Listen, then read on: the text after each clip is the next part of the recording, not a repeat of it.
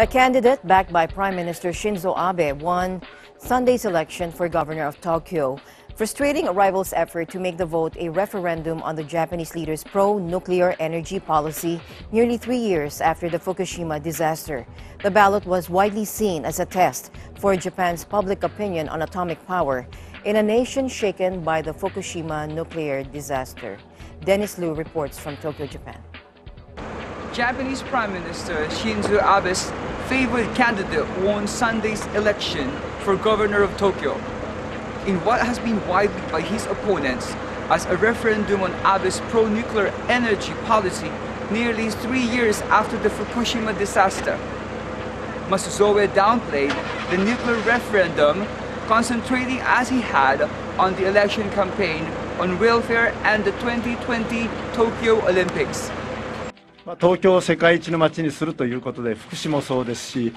それから防災もそうですし、経済もそうですし、そして何よりも2020年のオリンピック・パラリンピックを成功させると、こういうことを着実にやっていきたいと思っています。The widely expected victory by former Health Minister Yoichi Masuzoe comes as a relief for Abe,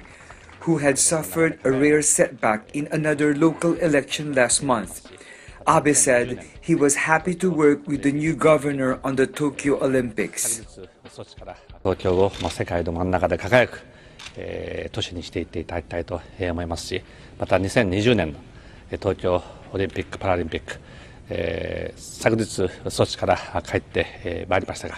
2人で力を合わせて素晴らしいオリンピックにパラリンピックにしていきたいと。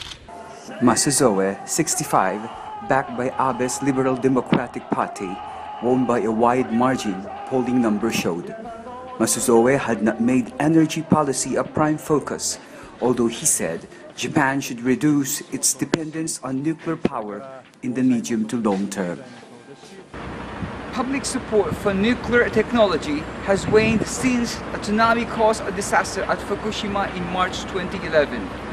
And the opposition had hoped to make this vote a referendum on the Prime Minister's pro-energy stance. But surveys are showing that despite nuclear fears, voters believe that energy policy is not as important an issue as jobs and the economy.